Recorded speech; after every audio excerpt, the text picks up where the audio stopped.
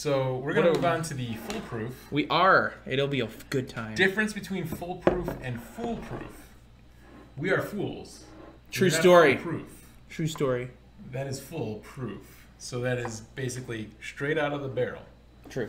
There's no water added. It actually is. It looks darker to me too than the other two. It's true, but it's nighttime when we're filming and we've got lights on. I definitely see a little darker hue on the 1792 foolproof than I do even on the 12-year aged, which has been in barrels, as you said, for some time. And it's definitely darker than the small batch. I'm looking at it from my point of view. You guys can look at it some other time. It's your problem. That's your. Even on the computer, you can kind of tell, like it's.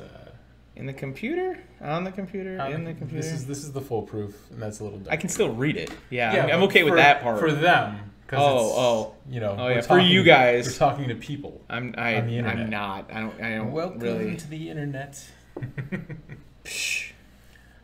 So yeah, I think this one looks. Is this what you said? This one looks darker. No, this one looks darker to me. Okay, well now it could be where we're sitting too, because there's a label thing on the back of these, and I turned it towards me, and now I can see real light here, medium light here, darker light here. How about now? Your dog is rubbing a wet teddy bear on my leg and staring at me. This is going off the rails super fast. First off, the small batch is better with ice. The 12-year is better without ice. I think we both agreed on that. Yes, so now we're going to foolproof. Have you tasted the foolproof? I haven't. You've nosed? Oh, no, not nosed. I was waiting for you to pour. Yeah, I'm sorry.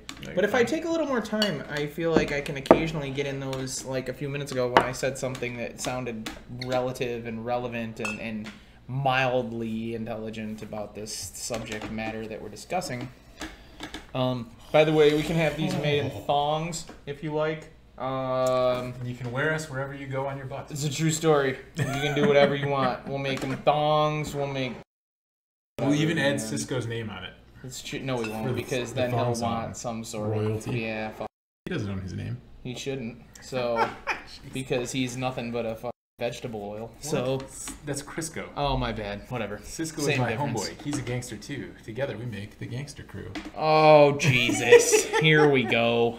So it's time for him to start. I'm thinking that is a very strong nose. Way off the roll. There's a lot of ethanol that I'm getting there. I mean, I'm having a ball. Don't misunderstand that part. Not two, just one. And we're very clear on the first two, and we're both actually in agreement on the first two. Yeah. You know, so I'm just having fun, and I'm a little bit off the rails, so it's my fault. It's my fault. There's a very pungent nose on that, though. I agree.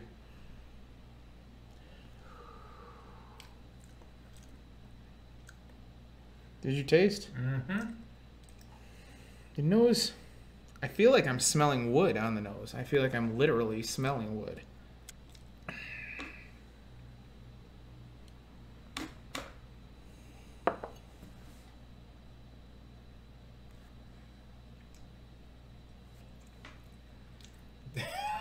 What the hell are you doing?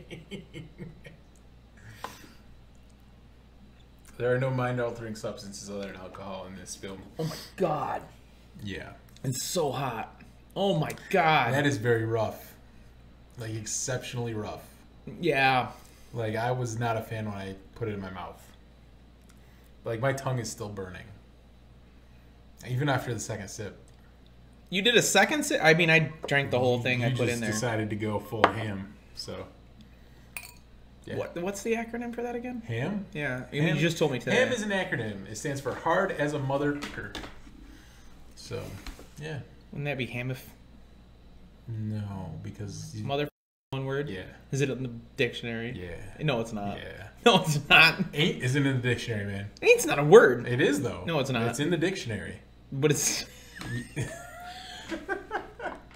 You guys tell us. Is ain't a word and is I would ham ain't wasn't a word. Appropriate. It's not a word. It is. It's in the dictionary. Merriam-Webster calls it a word. Oh, and she's important. Well, she's dead. She's great. Now I'm a dick. So no, that's not true. I've been a dick for years. That's fine. It was hot. It was warm. It was rough. Exceptionally rough. Of all the things we've tried tonight, that was definitely rough. It was rougher than what I recall the bullet barrel strength being. So the bullet barrel on the strength neat, on the neat spectrum, I believe it to be 3% alcohol. No, that can't be right. 63, no. 126, 58%.3. So 116 point something or whatever you just said. And this here is 62.5%. So there is a 5%. 125. There's roughly a 5% difference, and it is wildly noticeable between the bullet barrel strength. Excuse me, and the 1792 foolproof. I'll take the bullet barrel strength every day. It was my winner in the last episode. It would beat this. To me right now, the way I'm saying it. If we do it blind someday, and that would be a fun blind. Yeah. Just the bullet, and because between the bullet and the foolproof, we probably couldn't tell by looking at the glass. We would sniff, we would taste, and we would say, okay, I picked this one, and we would figure it out because you figure out mine, I figure out yours as far as which one's in which. And I hope you guys are having fun. Please subscribe. Yeah. Please go to our page and subscribe. Watch us. Say hi. Yeah, absolutely. Nudes. Whatever. I mean, don't think you can do that on YouTube. I mean, DM him for that. Whatever. I mean, that's your problem. Show me your butt. You know, yeah. I don't want to see news of your dog licking the peanut butter off your balls. We have I'll watch them. Audience. There's a lot of dudes. It's a true story. Yeah. Probably not a lot of women on there. Show me butt. It's going. I mean, if I thought it'd help, I'd show you mine. I won't. It won't help me at all. So you don't know that. Don't judge until you've seen it. I have had a lot of burns in my mouth tonight, and your butt will not change or help that. Well, it'll change it and won't help it. So. Did you get your ice? No, not at all. Wow. I'm kind of procrastinating on purpose to a degree. Right. So I'm gonna pick up the bowl of water ice. I have just ice in my glass. I'm putting foolproof in there. It's probably not a great idea. I mean, it's enough of that. So it helps, but not much. Like, it makes it drinkable. Like, before that, I would not want to try that again.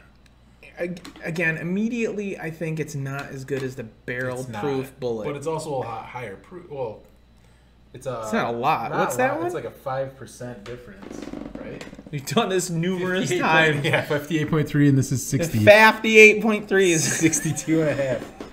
So 58, 59, 60, 61, 62, 63, yeah. So it's about a 5% difference in alcohol content. You're welcome, Internet. So that's a pretty strong beer, 5%. Even with ice, there's still too much burn for me. It's better with ice. It's definitely better. It's fun. We've agreed. It's small batch is better with ice. 12-year age is better without, and the foolproof is better with ice. I would buy this. I would buy the small batch over the foolproof every day of the week.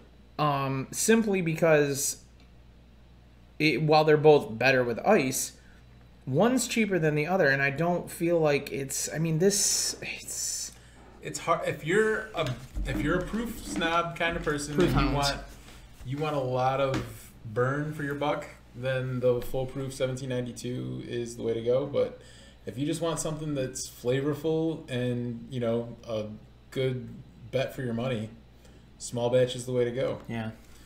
Do you want to do which one you pick? Yeah, we can do that. So we're doing no. Hold on, let me think for a second. You can edit my thinking. That's fine because I might think and touch myself. So, yeah, I know what I'm picking. Oh, 1792 for sure. Yeah, absolutely. Why wouldn't it be? I'm not sure. I think those are the only options. Me too, probably. Yeah. Most likely. Maybe not. So, okay, wait. Price points. Do price points again real quick. 30, mid-50s, and I think that one was also around the... You paid $50 for this tonight? No, though I bought the foolproof tonight. Oh, sorry. You bought this before? Long time ago. Oh, okay. Yeah. And you didn't know you had a 12-year. No. It was sitting on your shelf all this time, and you didn't know. Yeah, that's true. All right. See, he didn't know when he wasn't drinking. I'm goofy because I'm drinking.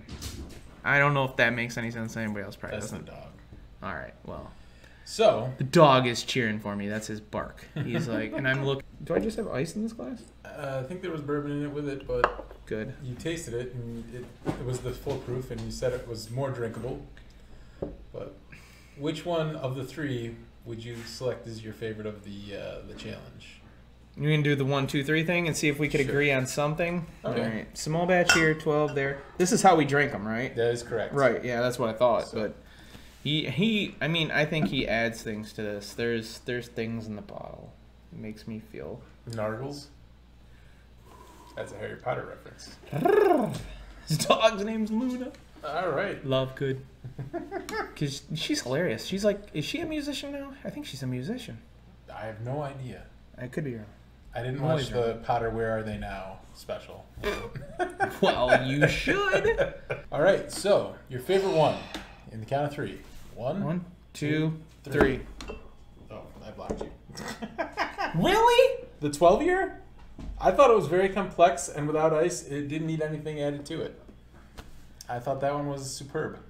I thought the small batch was good before and after, and I thought the small batch was best with ice. Yeah, but it was okay without. You did say you couldn't tell the difference between the two.